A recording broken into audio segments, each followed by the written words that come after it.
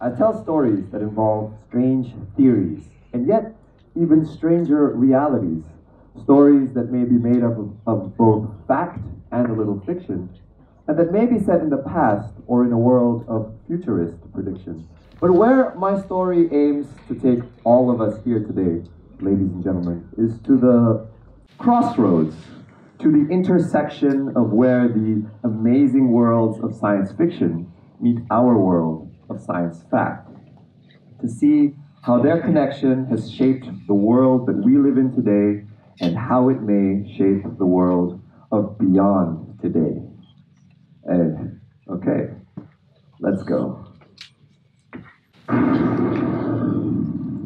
was a dark and stormy night in 1898, and H.G. Wells had just written his book, The War of the Worlds, where he describes an alien invasion of planet Earth by Martians that possessed a highly advanced technology. The Martians were jealous of planet Earth because our planet was a fertile blue-green oasis, a jewel in the cosmos, while Mars was a barren and lifeless rock. So they came to Earth to destroy humans using heat rays and mechanical tripods that were every bit as terrifying to the characters in the book as a nuclear bomb would be to a Japanese city in 1945. In the end, it wasn't some miraculous invention of mankind that defeated the Martians, but it was the laws of evolution by natural selection. You see, unlike us humans that had lived on Earth for thousands of generations, the Martians had not developed an immunity to the billions of microscopic bacteria on our planet. And so, after a while, the Martians all got sick and died. The Earth was saved, and humanity lived happily ever after. What do you think of that story? Incredible, terrifying, kind of crazy? Well, The War of the Worlds, alongside other stories like The Time Machine, and Rossum's Universal Robots, and Jules Verne's From Earth to the Moon, represented a new direction in fiction called science fiction. These are stories that used science as a central element of the plot. And these stories were born about 100 years ago at the turn of the century when our perceptions and understanding of science were starting to change. And in fact, The War of the Worlds was actually, the story in here was inspired by some real-life scientific discoveries at the time. Okay. It was the year 1877. Earth and Mars were at a close approach to each other. This close approach, or opposition as it's called in astronomy, opened a window that allowed us to see Mars easier, allowed us to make observations easier. And this was the image that we got of Mars using the best equipment that we had at that time. Due to a limitation in the resolution of the telescopes, which were clearly not as good as today, we found these streaks, these lines that crisscross the surface of Mars. And because of an error in translation, because they didn't have Google back then, these streaks and lines were thought to be canals or channels built by an alien civilization. One of those astronomers, his name was Percival Lowell, who would later help to discover Pluto, which is totally not a planet, by the way. It's a dwarf planet, a Kuiper Belt object. Now, he fully believed that these lines these canals were built by an alien civilization trying to save planet Mars from drying up and dying out by channeling water flow, the key word is water flow, from the polar ice caps of Mars to the rest of the world. He was confident, he believed that these lines were evidence of an intelligent life that was capable of engineering on a planetary scale, sort of like how human beings are today. But we know now that he was wrong, and there was no life on Mars. But that did not stop the newspapers, the press at the time, from picking up and promoting this idea. The world was swept up by Mars mania. Everyone was imagining all sorts of ideas and conditions of what it was like on Mars, or whether there was any life or not. At a time when we were only starting to understand our neighbor planet in the solar system. But it turns out that this whole idea about water flow on Mars wasn't so crazy after all.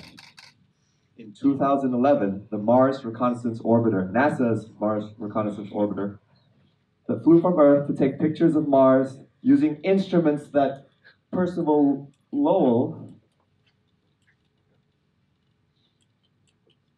could have only dreamed of, discovered these. What is that? This thing right here. That is seasonal water flow on Mars. Well, water is such a strong word. It's more of a salty fluid. You see, every Martian summer, and yes, Mars does have seasons that happen to be much longer than Earth's season, the planet Mars gets warm enough to the point that some of the ice on the surface starts to melt. And some of this meltwater slides down the slopes and hills on Mars, carrying with it a bit of minerals and soil. Now, that sounds like the canal idea, doesn't it? We found the water flow, but the aliens have yet to show. Now, our understanding on planet Mars is still changing to this day, and this evidence has definitely shaped our opinion of whether there could be life on Mars. But lacking any concrete evidence for microbes or little green men, the search continues. Now, H.G. Wells was among the first in a long line of sci-fi authors whose work would influence the world like this. Later on, we entered the golden age of sci-fi, influenced largely in part by an event that happened after the Second World War. And that is, on October 4th, 1957, we humans achieved something incredible. We became a spacefaring civilization. For the first time ever, the stars were no longer the exclusive domain of fiction, but we could actually begin our own journey to reach them. And just like how Sputnik brought us into a new age, the sci-fi stories after Sputnik also entered a new age. It wasn't enough that the characters in this new era of science fiction had to reach space, but they had to interact and partake in adventures that were literally from out of this world. And one of my favorite stories from this era was written by a man named Arthur C. Clarke. And it's called Rendezvous with Rama. Arthur C. Clarke was a radio engineer in World War II, and similarly, I majored in microwave communications because I thought that I could talk to aliens. Seemed like a good idea at the time. Now, in Rendezvous with Rama, a mysterious cylindrical alien spacecraft enters our solar system from somewhere out there in the universe. The spacecraft is given a name, Rama, after the Hindu god. Now, after a preliminary reconnaissance by an unmanned probe, a team of explorers is sent to investigate the spacecraft. This is Rama in miniature. And inside, they find an incredible artificial world, complete with its own cities and oceans. But there was no sign of any intelligent life that could have created such a large spacecraft. It was discovered that Rama had a mind of its own. During its journey through the solar system, it frequently changes course, mysteriously like that. And that caused the oceans inside Rama to swell and rage with waves due to the acceleration forces like that. So I thought that was a clever application of the laws of physics within the story. Now, towards the end of the story, the lights inside Rama start to dim, which caused the temperature to drop to a point where the human explorers had to leave the ship or else risk freezing to death. In the end, Rama left as mysteriously as it came, leaving with it more questions than answers. Brilliant story, right? It's a sci-fi classic that has inspired generations of actual scientists after it. This is the sequel to the Rama story. I got this at Big Bad Wolf when I was still in university. Anyway, 3 years after the first Rendezvous with Rama, another book comes out which I think was equally more remarkable, and that is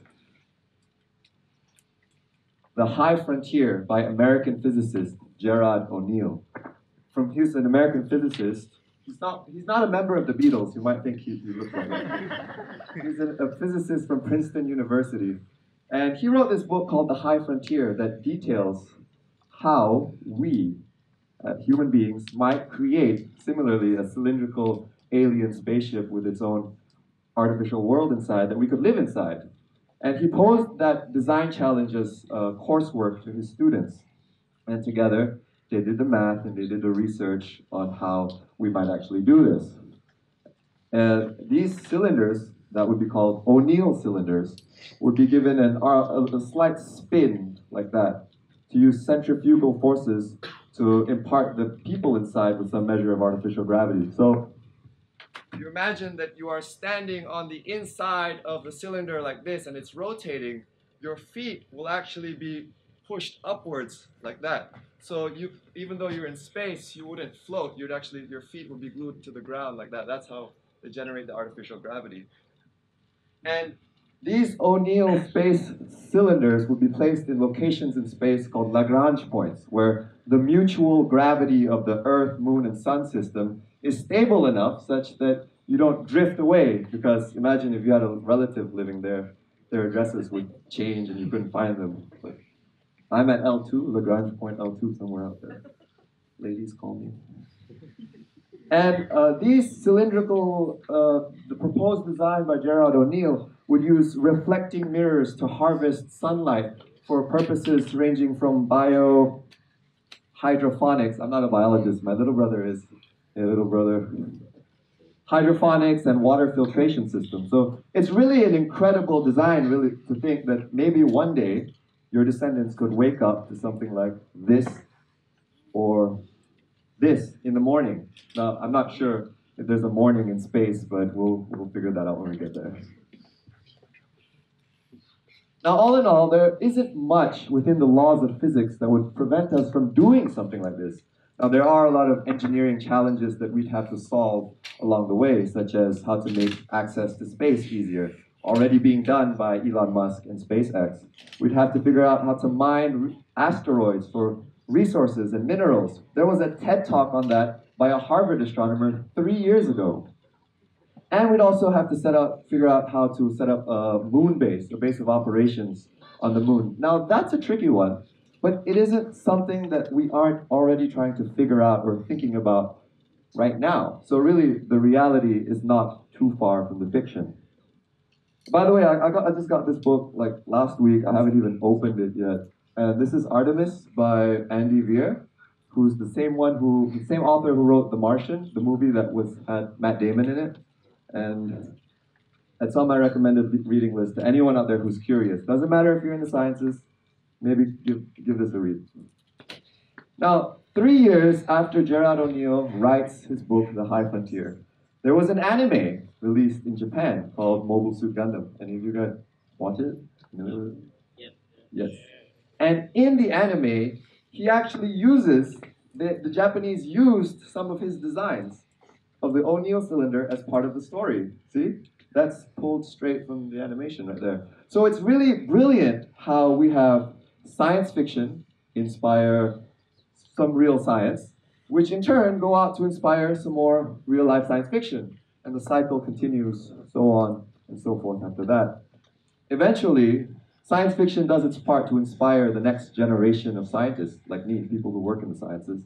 And those scientists go out to push the boundaries of real-life science, of which science fiction is based on. So that's it. And then when that happens, yesterday's sci-fi eventually becomes today's sci-fact.